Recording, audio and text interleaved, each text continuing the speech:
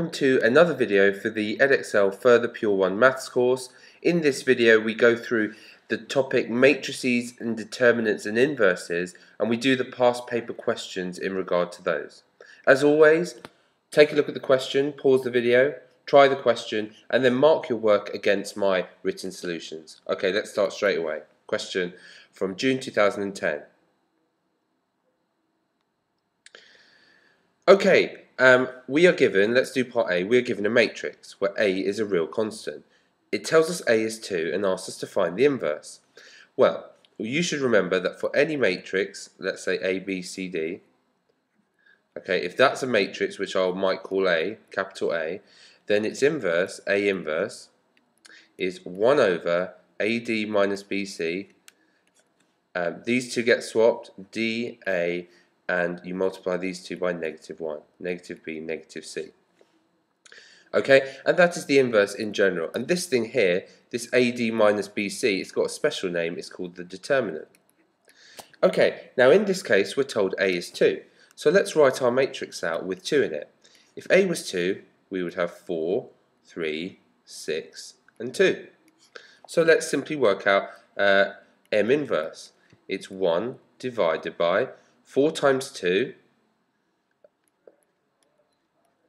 subtract 6 times 3. And then we swap these two, so it would be 2 here and 4 here, and these two get multiplied by -1 and are as such. So let's actually go ahead and work this out. That would be 1 over 8 subtract 18, which would be -10, so this is -1/10. 2, -3, -6, 4. And that's it, you're done. You don't have to multiply each term by the -10th. It's fine leaving it exactly like this if you want to. And that's part A. Part B, find the values of A for which M is singular. Now here it's saying M is not 2 anymore. A is not 2 anymore. A is anything. And find the values of what value of A would make M singular. Now M is singular, we should state this, if its determinant equals 0, if the determinant of the matrix M is equal to 0. Now the determinant in general is AD subtract BC. Now for our particular matrix, AD subtract BC would be 2A multiplied by A, so that would be 2A multiplied by A, subtract, and here 6 multiplied by 3, and that would be 0. 2A multiplied by A is 2A squared, subtract 18 equals 0. And then what you could do is you could just solve this. Add 18 to both sides, so 2A squared was 18. Divide both sides by 2, A squared is equal to 9, and then take square roots. Be very careful, A is either 3 or A is -3. Remember, when you do the operation of taking square roots, you get a positive and negative answer. Next question.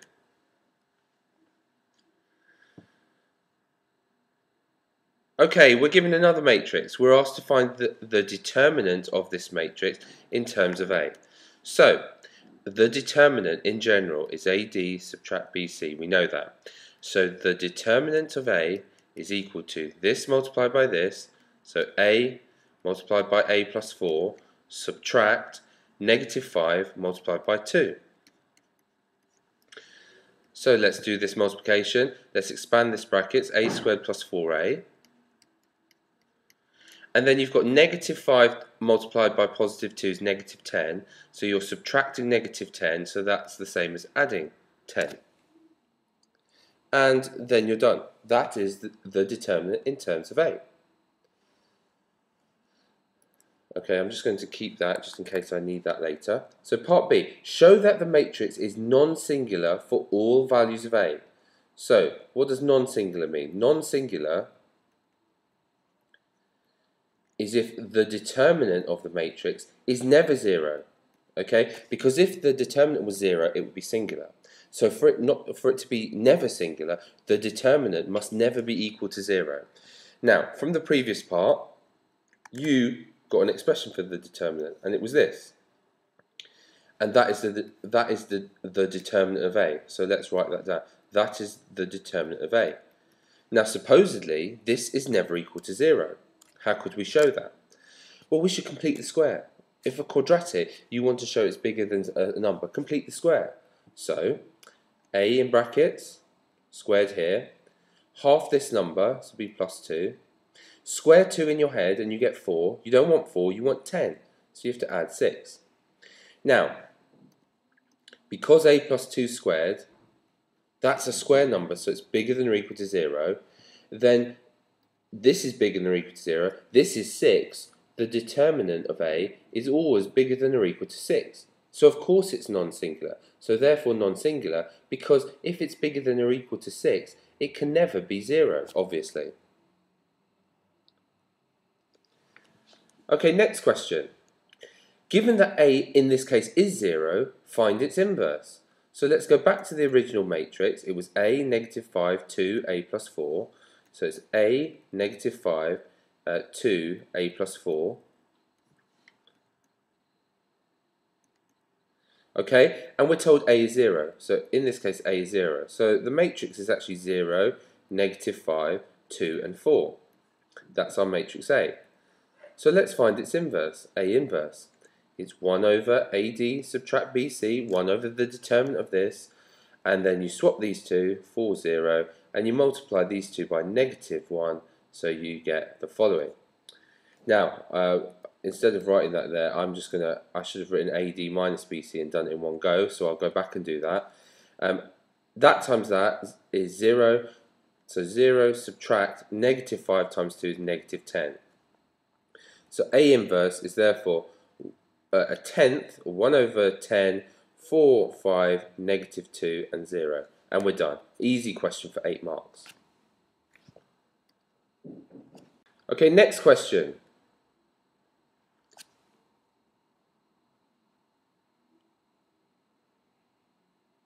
Right, we've got a matrix X and it's given by 2a, negative 1, negative 1.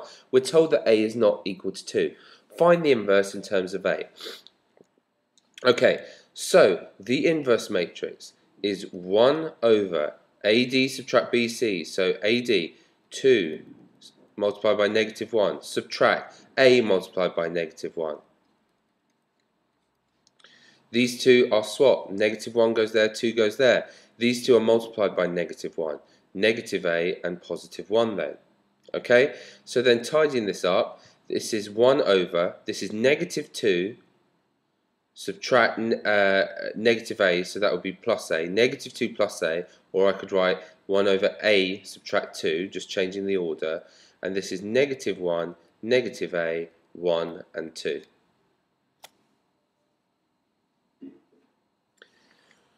Okay, and just going back here, then why can't a be 2? They're telling us that because then x wouldn't exist, the inverse wouldn't exist because you can't divide by 0. If you put 2 in there, it would be 0. Okay, given that x plus its inverse is the identity, find the value of a. Now, there are different ways of doing this. The first way is to follow your nose and just do x plus its inverse and make it equal to the identity and solve for a. So let's give that one a go. So we have 2a, negative 1, negative 1. So we would have for this 2a, negative 1, negative 1 plus, and we've just worked out the inverse, 1 over a minus 2,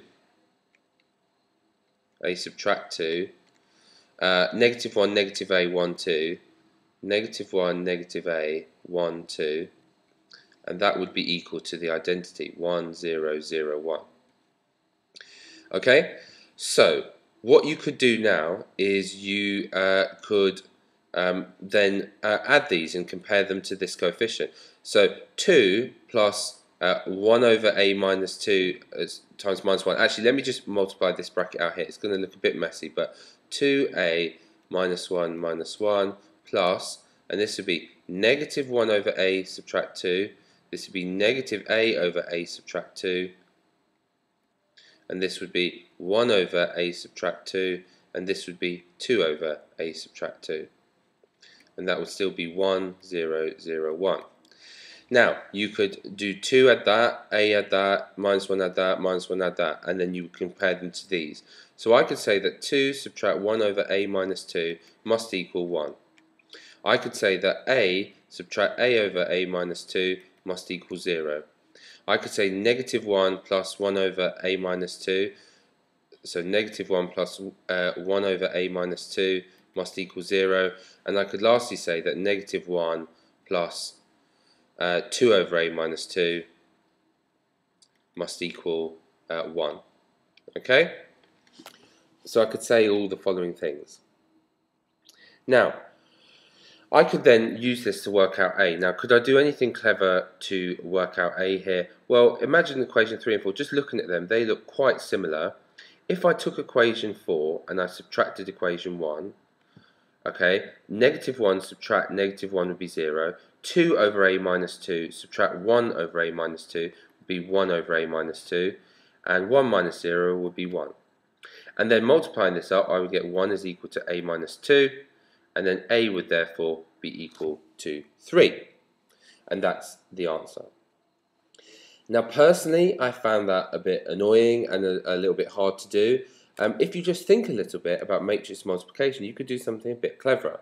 So we have got that x multiplied by x inverse is the identity, right?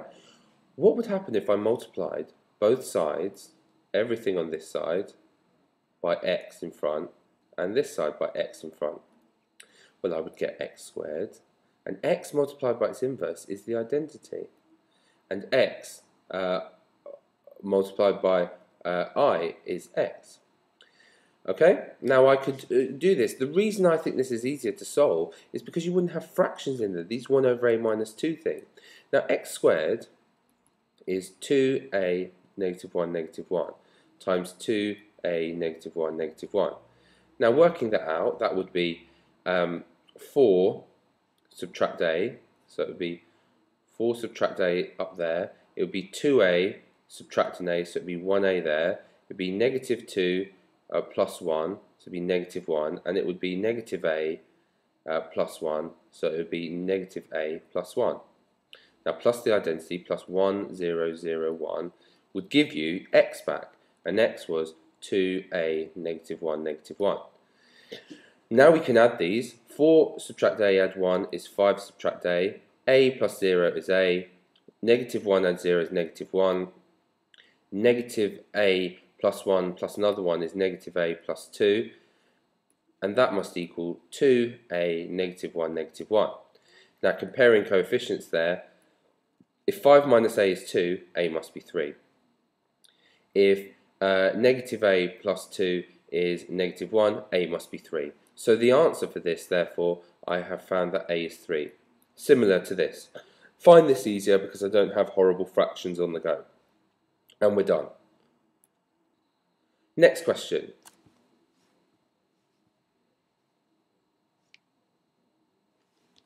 Okay, we're given a matrix, and we are then asked, find the value of a for which a is singular. Okay, now a is singular if the determinant of a is 0.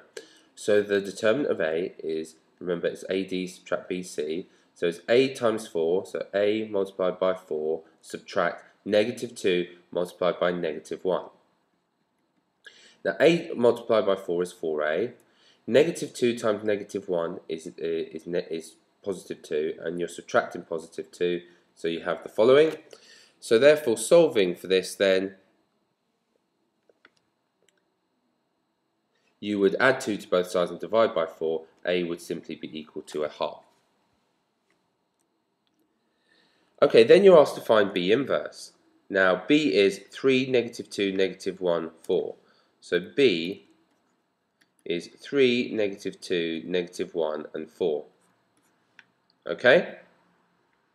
Now you want to find b inverse. B inverse is 1 over, and that times that is 3 multiplied by 4, subtract negative 2 multiplied by negative 1.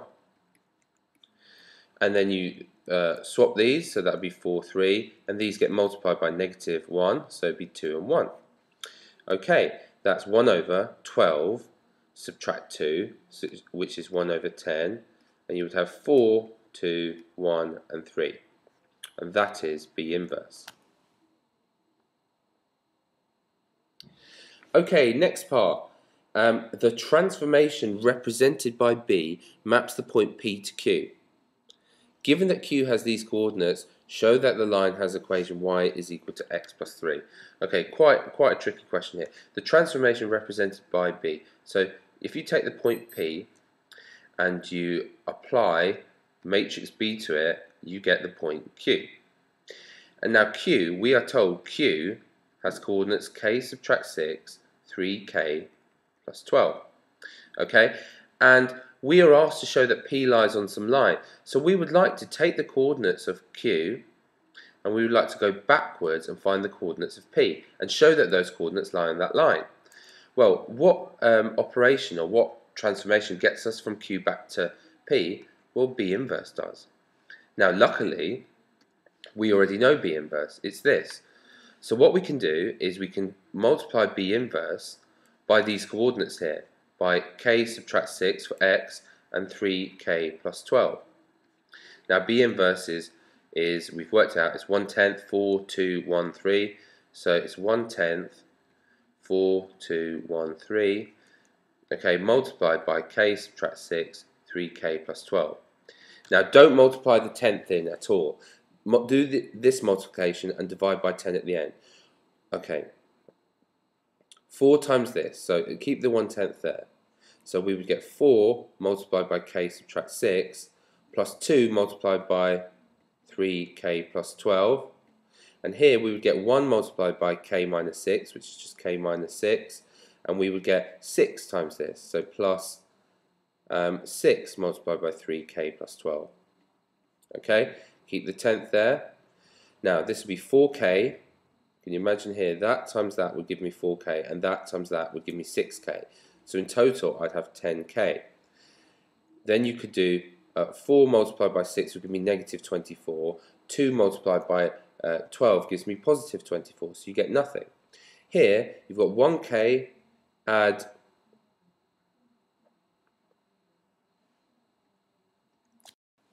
sorry, I just realised something there. That says 3, not 6. Okay, so this here would be 1 times this and 3 times this, so that should be a 3 there. So here you've got 1k, add 9k, which is 10k, and you've got negative 6, and here you've got plus 36, so you'd have plus 30. If you divide everything by a 10th there, that would be k